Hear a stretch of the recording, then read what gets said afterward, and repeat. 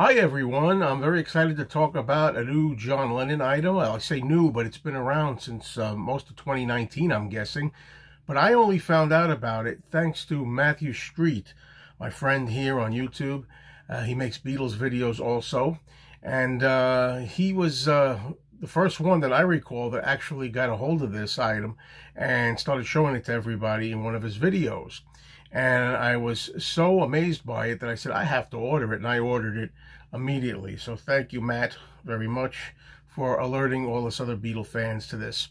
And it's from the US Postal Service, and it's a John Lennon, well, it looks like an album, but it's not actually an album. I think it's called a portfolio, or there's a lot of names I've seen for this. There's a John Lennon portfolio, John Lennon stamp album, all kinds of things. And you'll see what it is. It looks like a record album. It really isn't. It's a nice design. The very cover here, as you can see, the front is just like the postage stamp. That's the image that's on the postage stamp of John from the post office. But you can see already, some of you sharp fans are seeing that the cutouts here are very reminiscent of the John Lennon Walls and Bridges album cover. And just like that, you can flip these around and you can make different faces as we reveal a black and white classic shot of John underneath there, you know. And I like that this is in the style of the Walls and Bridges album, kind of like a nod to that. The back of it has some words written here, but you can't really see them that well. You have to have the right angle, and it says the writer, the activist, and the legend on there.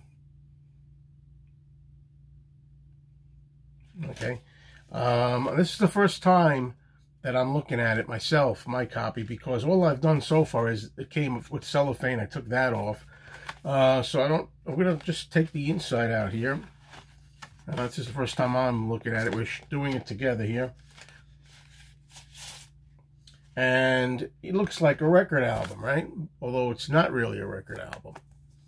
And, you know, Matthew Street made note that this is something that it's probably going to be a limited run, probably something that will become, I'm guessing, and he's guessing, a sought-after collector's item after a while. So it's really a good idea to try to get a hold of this if you want it.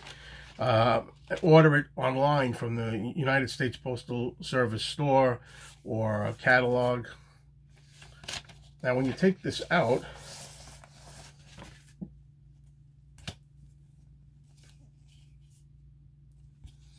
it's weird because it certainly looks like a record. I wonder if you can play it. Has anybody tried to play it? It looks like, you know, it looks like you can play it because there's grooves on there. This side doesn't have anything. You may say I'm a dreamer, it says, but I'm not the only one on the back. And I say you could barely really make that out here on the camera. Okay. But over here on the side, we have photos. And it talks about John the writer. Over there. And just as it says in the back, well, it shows you the stamps, I noticed first. Postage stamps. It's kind of a little booklet here. I'm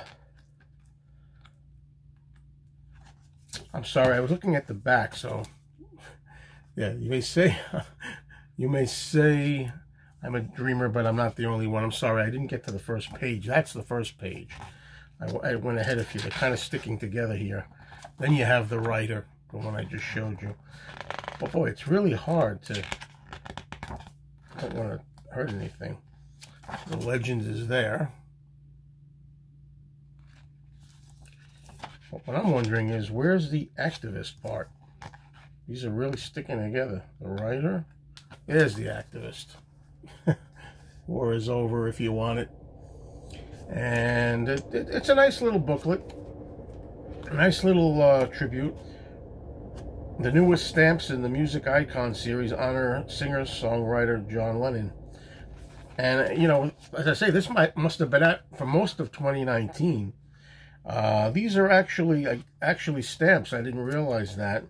I thought this was a what is this? The artwork for these stamps features a photograph of John Lennon taken by noted rock and roll photographer Bob Gruen in August of '74. This looks like, wow, I don't want to disturb it too much. They're not actual stamps, but they look like they're artwork.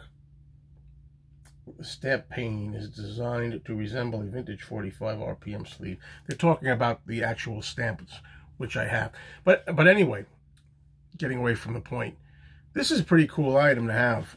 I like the way it's made like a record. It comes in a sleeve. And if you want to get this, folks, run out there and get it while you can, because I don't know how limited these are. And they must have been available through 2019, because whenever the stamps came out, this was apparently offered as well. It's funny because the Postal Service never said anything about this being available. That's the Postal Service for you. Right? Anyway, that's it. Thanks for watching. And thank you again, Matt, for the heads up.